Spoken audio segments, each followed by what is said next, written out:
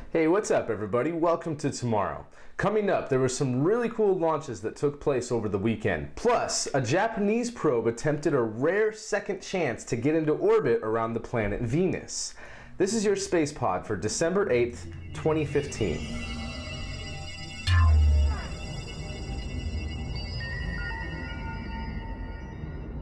First off, a rare Soyuz rocket, the Soyuz 2-1V with no iconic liquid strap-on boosters, launched on Saturday at 14:09 Coordinated Universal Time from the Plesetsk Cosmodrome in northern Russia.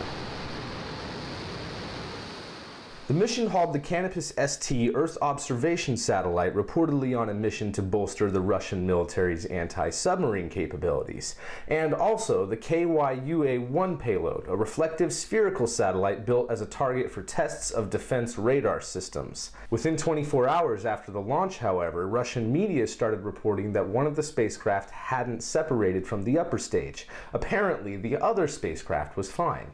On December 7th, officials had declared the Kanapus-ST satellite a loss. Ground control had attempted to make contact with the spacecraft in order to try to salvage it and get it to decouple from its Volga upper stage, but apparently they discovered that one of the bolts, one of 4 bolts that was going to separate it from its upper stage, failed to release. So that was why it got stuck to the upper stage and why it's going to re-enter the atmosphere in just a few days.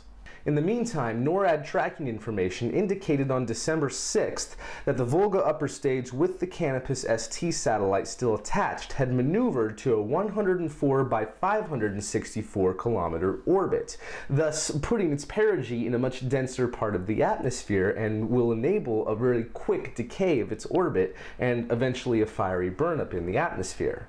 This maneuver was probably programmed into the Volga upper stage before the launch to reduce space junk after the delivery of a satellite. But with all the extra mass of the satellite that's still attached, it wasn't able to immediately have a deorbital burn and then re-enter the atmosphere. And that's why the entire stack is going to be circling around the Earth for a few days. According to NORAD's estimates, however, that re-entry could take place as soon as today, but we're just going to have to wait and see when that actually takes place. At least at the time of me filming this, it hadn't re-entered the atmosphere just yet. This was the second launch ever for the Soyuz 2-1V. Its first flight was in December of 2013. As I mentioned earlier, it does not have any of the liquid strap-on boosters that are on normal Soyuz flights. But some other changes with this is its first stage engine is actually powered by one of the old NK-33 engines from the Soviet moon program. And this replaces the normal RD-117 motor that flies in that position. Something interesting was on October 5th of 2015, the United Engine Corporation, ODK, announced that it had conducted a successful 40-second test firing of the NK-33 engine to certify it for use on this Soyuz 2-1V rocket. The firing tested an upgraded combustion chamber and a newly manufactured ignition chamber. Both components were apparently modified in the wake of Orbital ATK's Antares failure back in 2014. Speaking of Orbital ATK, an Atlas V rocket successfully launched a Cygnus cargo spacecraft for the mission designated OA4 on Sunday, December 6th at 21:44 Coordinated Universal Time, after 3 days of delays because of weather. 4 minutes into flight, staging occurred and the hydrogen-fueled Centaur was fired to insert the payload into a 51.6-degree orbit to match that of the space station. The Cygnus spacecraft then separated from the Centaur 21 minutes into flight, entering orbit 230 kilometers above the Earth. The Cygnus spacecraft, named the SS Deke Slayton II, deployed its solar arrays shortly after entering orbit, and company officials said the spacecraft was in good health as it began its 2.5-day approach to the ISS. The Cygnus, carrying more than 3,500 kilograms or 7,383 pounds of supplies, equipment, and experiments for the ISS, is scheduled to arrive at the station early December 9th. The station's robotic arm will grapple the spacecraft and berth it to the Earth-facing port on the Node 1 or Unity module, the first time that docking port has been used by any cargo spacecraft. Cygnus will remain parked at the station through late January to be loaded with about 1,360 kilograms or about 3,000 pounds of trash, packing materials, and other waste. After being unberthed from the station, the freighter will fly away and re-enter the atmosphere for disposal.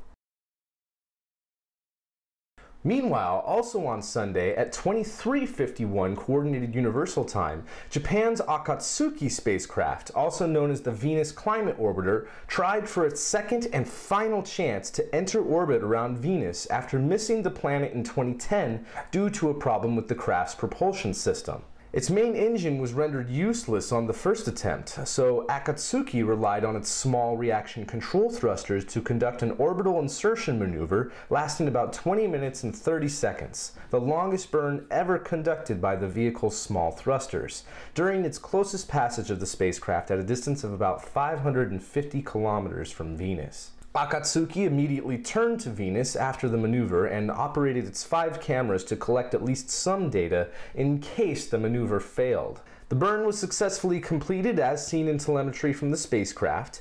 Doppler tracking has also shown a change in the spacecraft's velocity. However, it will take up to 3 days of ranging measurements to confirm whether Akatsuki reached its planned orbit.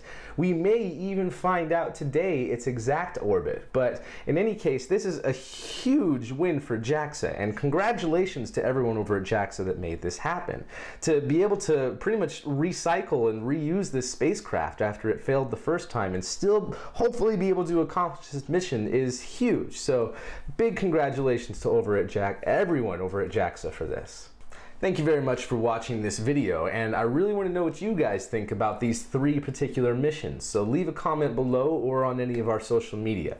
Also, don't forget to congratulate JAXA, Orbital ATK, United Launch Alliance, and even Roscosmos for their partial success. These were all great missions.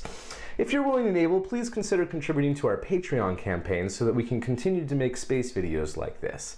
And things have kind of changed with how we're doing our campaign, and we have some new goals going into 2016. So please go check it out, and if you can, please help us out to continue making these videos. Thank you again for watching. My name is Michael Clark, and hopefully you know a little bit more today than you did yesterday, thanks to tomorrow. Keep moving onwards and upwards, everybody, and I will see you in the future.